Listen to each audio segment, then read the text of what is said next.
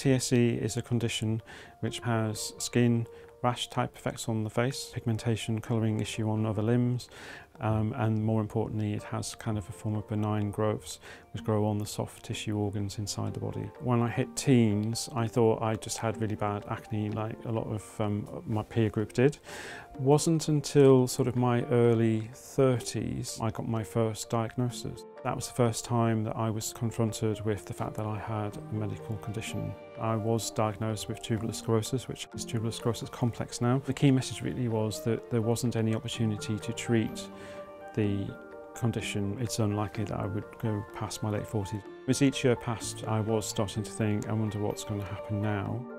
It made me think about my brother who'd already lost. It started to make me wonder, had he died from the same thing?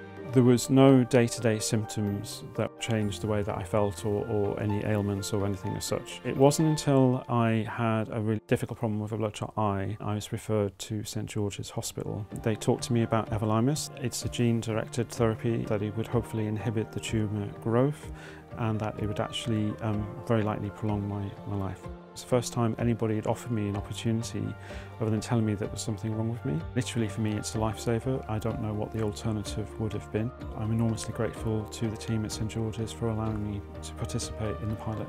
I was told I wouldn't be alive now. I was told, I wouldn't get past my late 40s. The fact that a medication like this exists and to be able to take it on the National Health Service, I think it's a fantastic opportunity. I'm enormously grateful for that. And I think it's really, really powerful that we've got to this point.